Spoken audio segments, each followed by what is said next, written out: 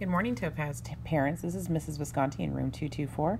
Once again, going over some of the math that we are doing in the 4th grade California Math Expressions book. We have moved out of long division, although we still practice every day, and we've moved into algebraic expressions and notations. So I wanted to just quickly review some of the ways that we talk about algebra in class.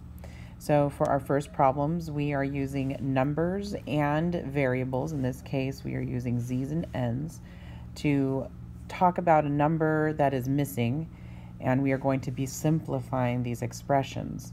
So the students know that we use our phrase Pemdas, and P stands for work here first. So they know to go into the parentheses and work within there first. So our first problem is 5z minus z. So if this is a single z and these are 5 z's, we are going to be taking one away, which would leave us with 4z. Once we are done inside the parentheses, we can work outside now. So we have 4z minus a single z, and that would give us a 3z.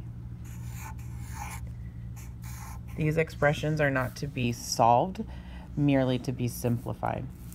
And the same with this one, we have a single n by itself and then a 5n, and we are adding them together. There are no parentheses, so we just go straight into addition. 1n by itself plus 5 n's would equal 6n. Now in class, sometimes what we tell the students is to not look at this like a letter, but instead call it like you're looking at nails. Or maybe down here, zebras. Give the variable a name or some kind of value, so that way when they're adding them together, they know, oh, well, if I had 5 nails and then I had 1 nail, when I add them together, I get 6. All right, to the next step of problems that we have. This is to solve.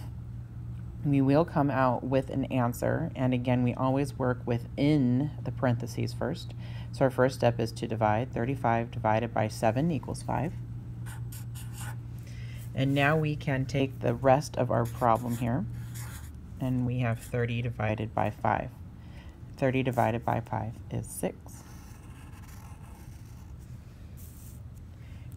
For these problems, the students need to slow down and make sure that they do each individual step correctly, because if they do the division incorrectly inside the parentheses, then no matter how well they do the problems outside, the steps outside of the parentheses, they will get it wrong. So slowing down, making sure that they do each operation correctly is the key to these problems.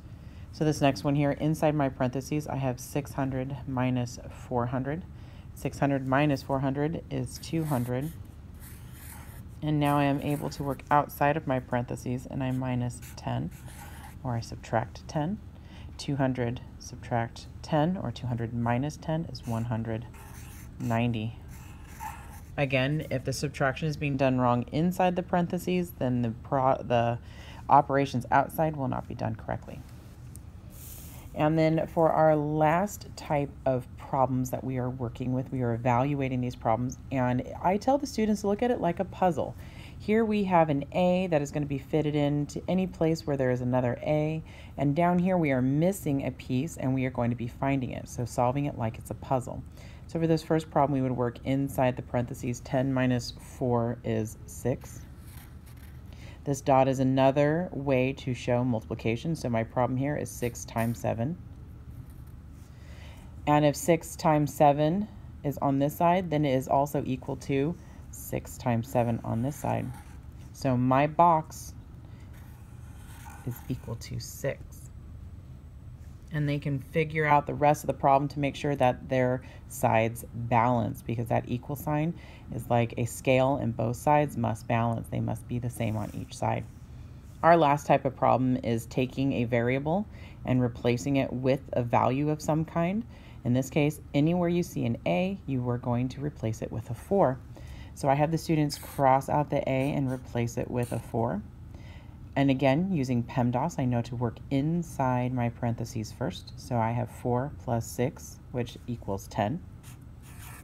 Now I can work outside of my parentheses, and that is 19 minus 10, which gives me an answer of 9.